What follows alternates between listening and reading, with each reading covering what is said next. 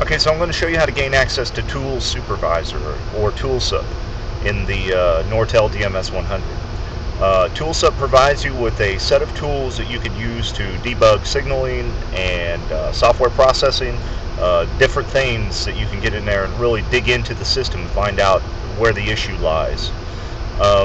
Tool Supervisor is a very powerful tool, so a word of caution, don't use it unless you are sure that you know what you're doing.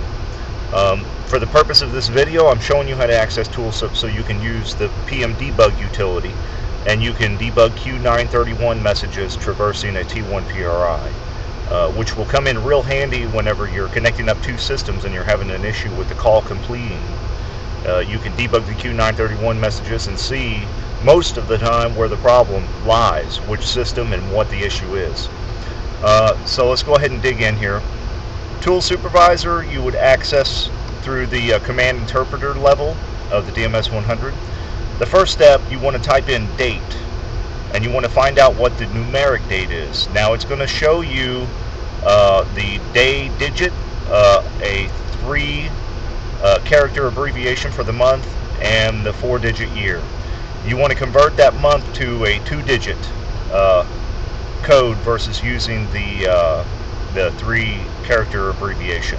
Now in this case it's 3rd February 2014, so I got 03022014. So that's how you start. Next you want to take that digit, that numeric representation of the date, and you want to turn it backwards, as I've done right here. And you want to subtract each one of those numbers from 10. Now if you have a 0, the result is just going to be 0.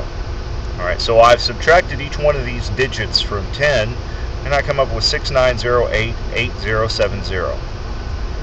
The next step that you want to do is get the 3-character day representation. It's Monday, so it's MON in the system.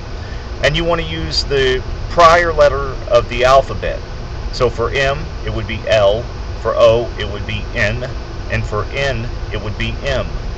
So your Tool Supervisor password is 69088070 LNM. So let's go ahead and get into the DMS 100. I'm going to go to Tool Supervisor, Tool Sup.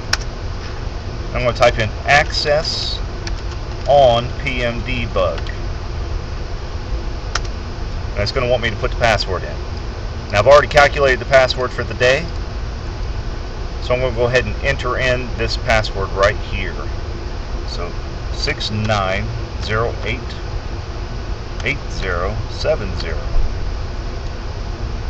LNM. Enter.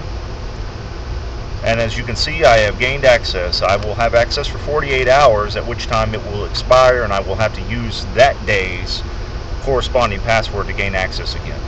And that completes this tutorial on how to access PMDEBUG through Tool Sup.